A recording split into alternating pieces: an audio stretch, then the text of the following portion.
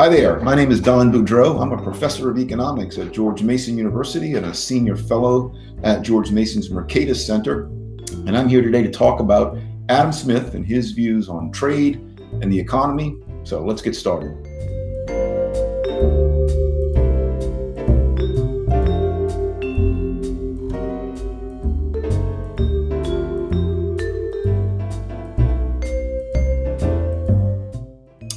It's an important question. It's a good question. It's a question that takes a little bit of time to answer because there are a couple of things going on, a couple of different levels of discussion that must be kept in mind. Adam Smith did carve out a few exceptions to a policy of unilateral free trade, which was his policy goal, and he carved out a few exceptions to it. National defense is one of those exceptions. But Adam Smith was clear that a policy that, to the extent that we use protectionism to secure our military preparedness at home, that is a cost to the economy. It's not a benefit.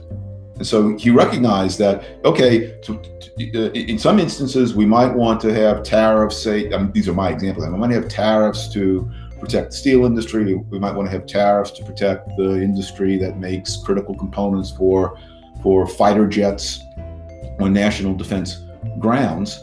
But if we go along with Smith, we recognize that these are costs. These are not benefits. And they may be costs worth bearing, but they're not beneficial for the economy. So in this degree, in this way, it's not really an exception to the case for free trade. It's not an exception to the economic case for free trade. It's an exception to the policy case for free trade. Yes, we might use on rare occasions, relatively rare occasions, protectionism for national defense purposes, but it is costly to the economy.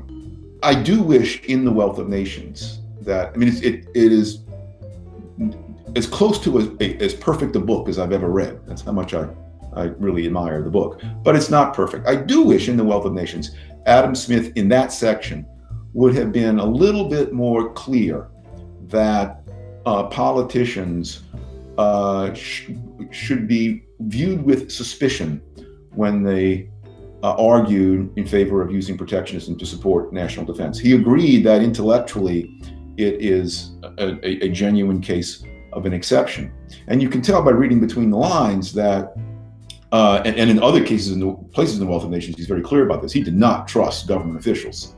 And in the case of national defense, we should also be leery of government officials who pull out the national defense exception, if only because it's simply too easy to do.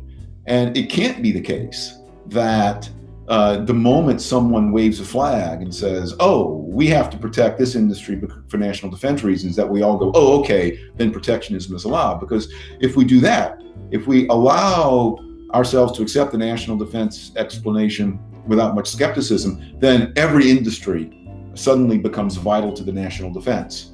And we're back to a regime of protectionism of the sort that Adam Smith would have found completely unacceptable. But yes, Adam Smith did carve out an exception for national defense purposes.